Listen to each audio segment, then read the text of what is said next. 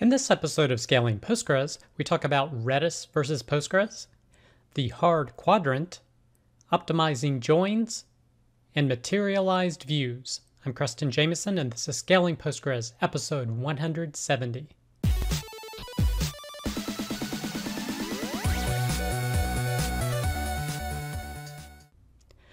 All right, I hope you, your friends, family, and coworkers continue to do well.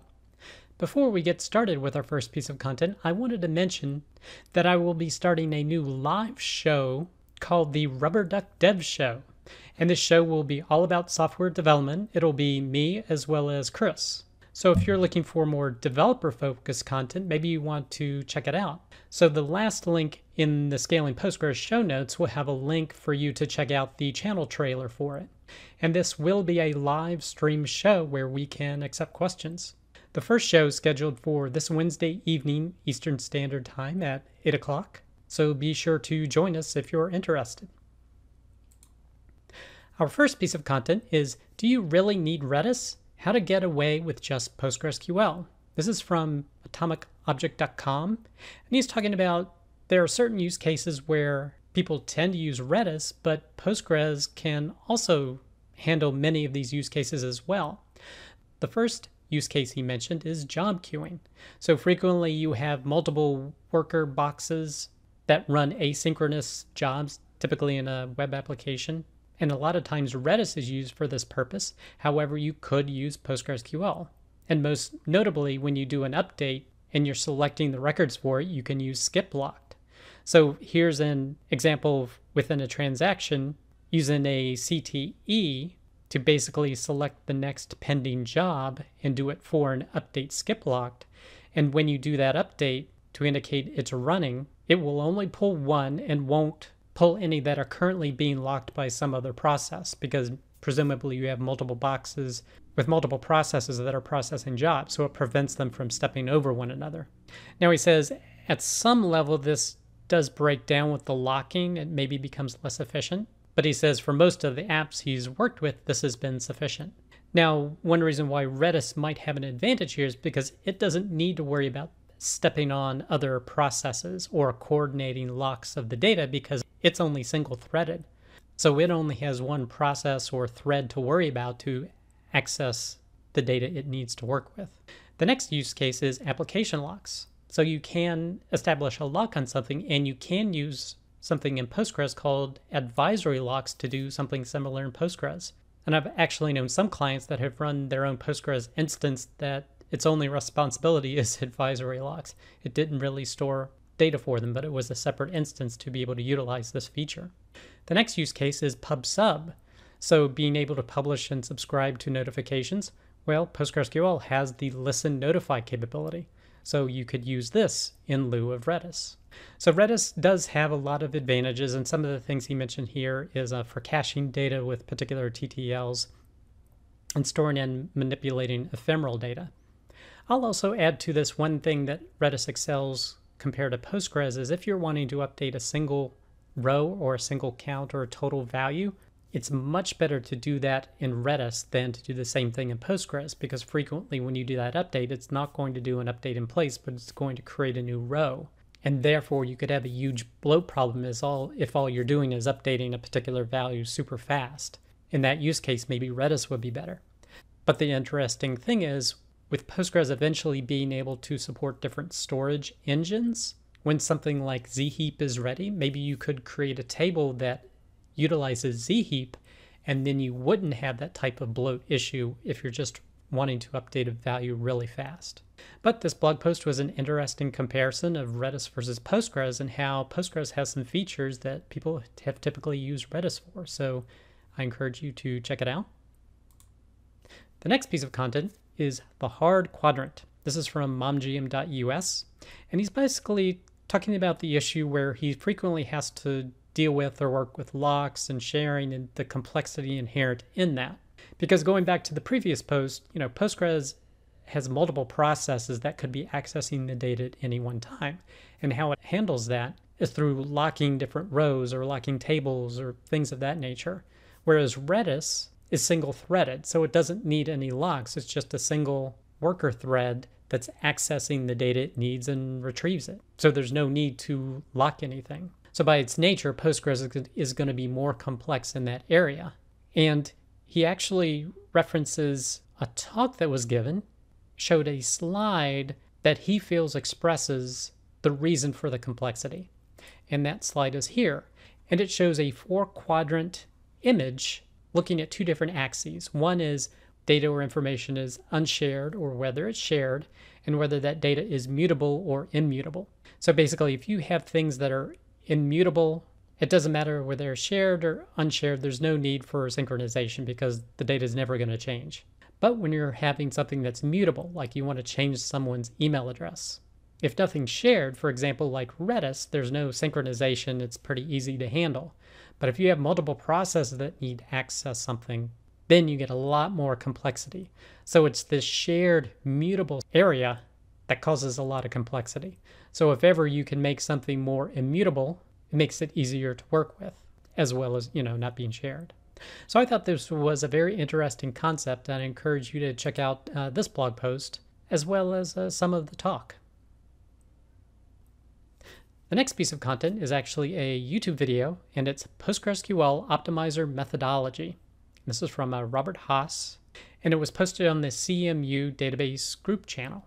And specifically, he's talking about optimizing joins and how the optimizer works through how to do the proper join for a query, including talking about analyzer statistics and ways that you could actually fool the optimizer depending on the queries that you send to it.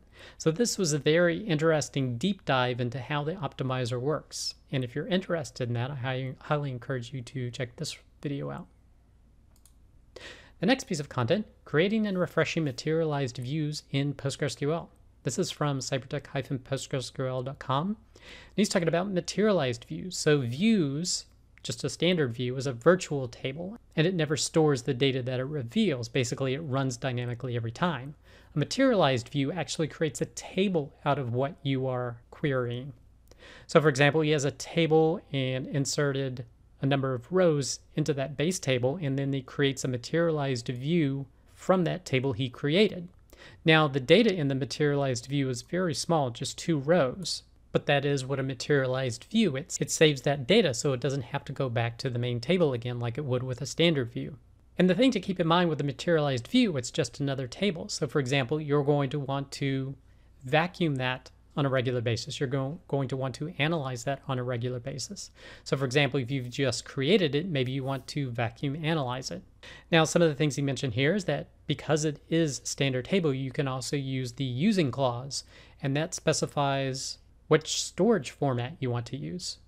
So right now there is just the heap, but again, in the future, they're talking about having zheap or zstore to be able to do it. So eventually you could store it in a different format. You can also set different table parameters.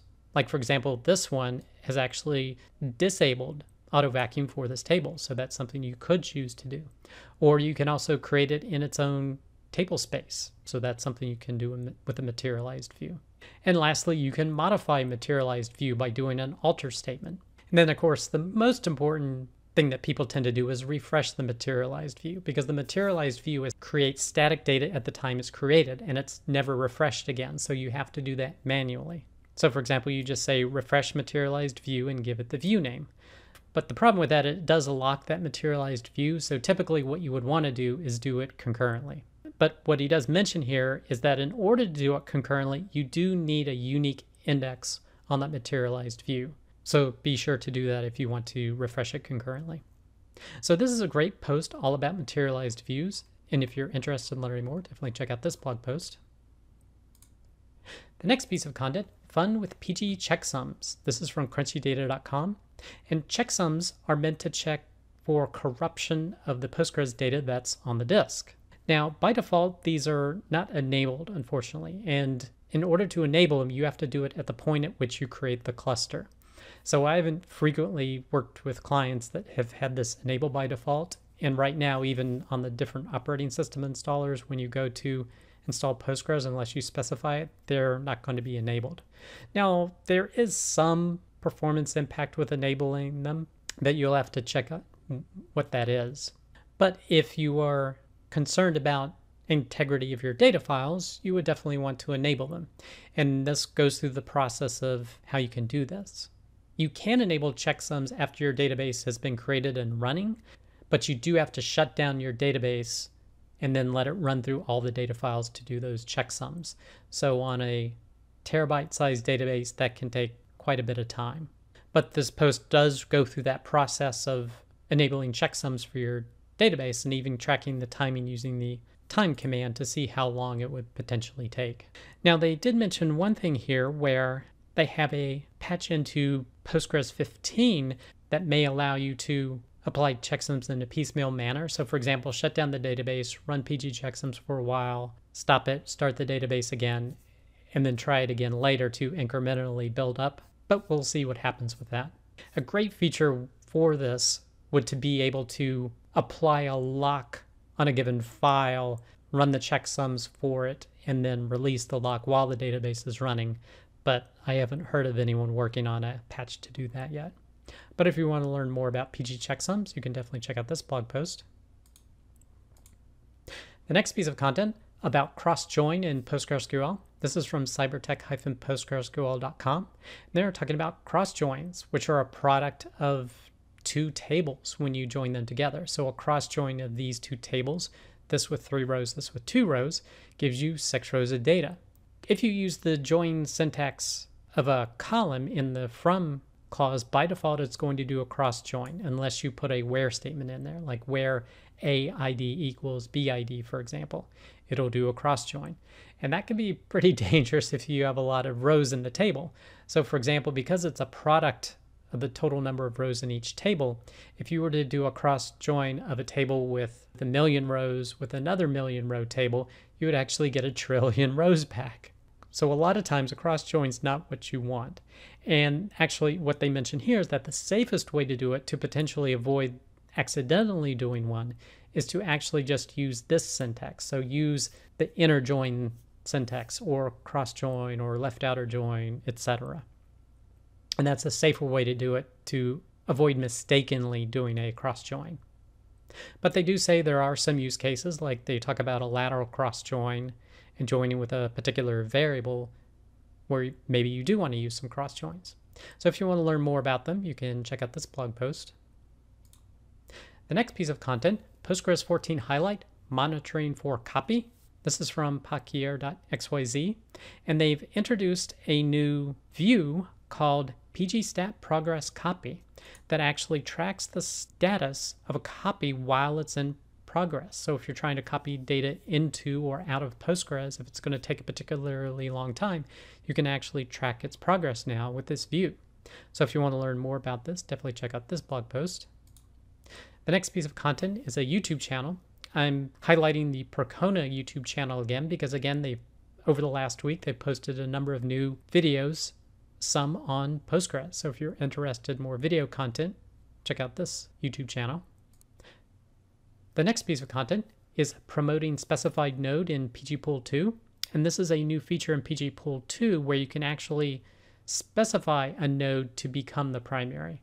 So historically, you would run with a primary and have some standby nodes with Pgpool-II, but you could never explicitly tell it to promote a given node. It would automatically choose which node to promote. Whereas with this new feature in 4.3, you can actually specify the specific node you want to promote. So if you're interested in learning more about that, check out this blog post. The next piece of content, how and why to become a PostgreSQL contributor.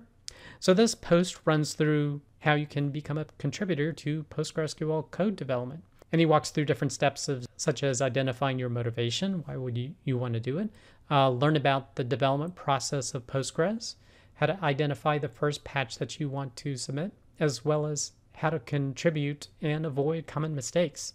So if you're interested in becoming a contributor or learning more about the process, definitely check out this blog post. And the last piece of content is the PostgreSQL Person of the Week is Josh Berkus. So if you're interested in learning more about Josh and his contributions to Postgres, definitely check out this blog post. That does it for this episode of Scaling Postgres. You can get links to all the content mentioned in the show notes. Be sure to head over to scalingpostgres.com where you can sign up to receive weekly notifications of each episode. or you can subscribe via YouTube or iTunes. Thanks.